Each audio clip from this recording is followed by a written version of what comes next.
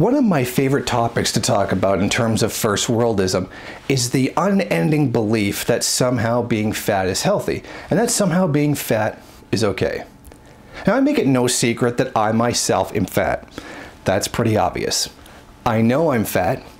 I don't pretend I'm not. I don't come up with any excuses. I am in full recognition that it is specifically my fault that I am fat. I don't exercise enough and I don't eat well enough, so I'm not under any illusions. I know I'm responsible for my own condition. Whenever you point out that this is unhealthy, they claim you're just body shaming. And then you answer with, no, I'm actually really concerned for your health. They say, well, you're not really concerned for my health. You're really just fat shaming me. No, you really are fat.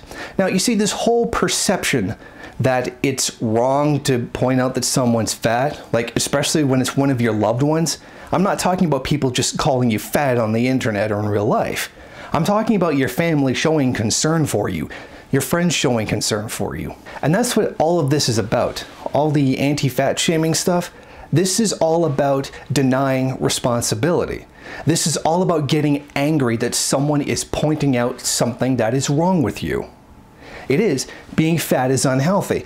I would never deny that. Nobody with a medical degree would deny that.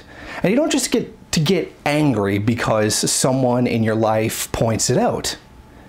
In fact, that's so stereotypically American that being fat would be defended as a valid lifestyle choice. You don't get to ignore that. You don't just get to be mad because someone points out your privilege, that you can overindulge like that. And yes, the vast majority of people who are overweight because they don't do enough exercise and they eat terribly, including myself, which I do criticize myself for. That is a first world privilege.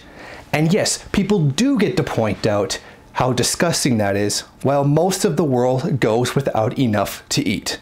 So you don't get to get mad just because somebody points out your gluttony.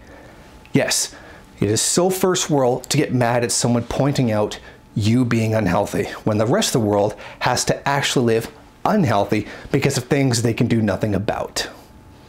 Thank you for watching. Won't you go ahead, rate, comment, subscribe, and share on various social media. And if you want, you can head over to my Patreon page and show your support.